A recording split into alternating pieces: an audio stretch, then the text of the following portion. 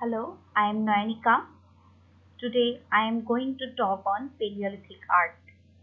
The Paleolithic artwork of prehistoric people is an important area of study of prehistoric archaeology which signifies different aspects of prehistoric period.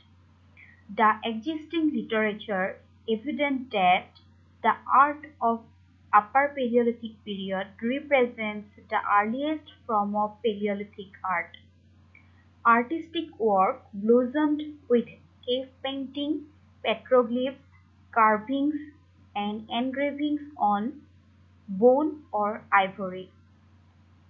Paleolithic art starts its journey and reached to the highest order of proficiency during the late Pleistocene epoch, that is, Magdalenian culture.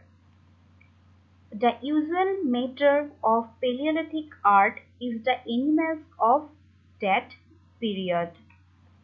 The figures of those animals have been portrayed in the paintings, engravings, and sculptures. The most striking feature of this Paleolithic art is the absence of complete scene.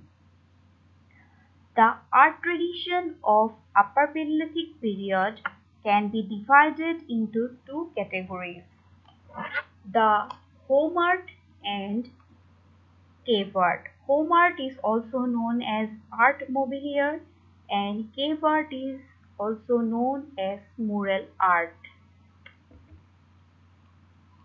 The first one is home art. Home art includes all types of objects that have been projected in delicate engraving and carvings on stone, bone, antler, and ivory, as well as in the round-shaped sculptures of that time. Many of bone antler tools like button the commandment, spear thrower are found either engraved or carved with animal forms both in realistic and conventionalized pattern. Not only the tools but some flat stones or bones are found decorated, and all these included in home art. All these objects are movable, that means they can be removed from one place to another. The French prehistorians called these mobile art objects as art mobilier. Generally, this home art is divided into three divisions. First one is sculpture, second one is engravings, and the third one is paintings. The Venus of Willendorf is the best example of home art under sculpture division, found in 1908 at Willendorf in Austria. It is a female nude figure. Some archaeologists also believed that them as fertility cult. Then the next Paleolithic art type is cave art or mural art. Generally, cave art is found at the places where there were cave and rock shelters of limestone. The Paleolithic artists generally selected narrow caves and rock shelters as a place of their activity which was not suitable for habitation.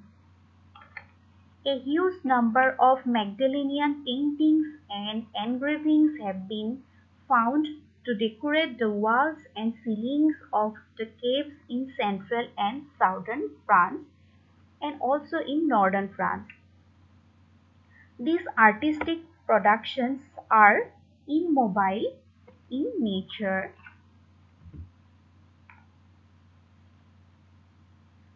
The first cave art was discovered by Marcos de Sotala at Altamira in Spain in 1879. It is renowned for prehistoric parietal cave art featuring charcoal drawing and polychrome painting of contemporary local fauna and human hands. The cave art generally depicts animals like bison, wild horses, deer, and less commonly large fishes, seals, and penguins together with human figures compose particularly vivid hunting scenes. Most of the cave art consists of paintings made with either red or black pigment. The prehistoric artists used the art pigments available in the vicinity like red ochre, manganese oxide, and charcoal, etc.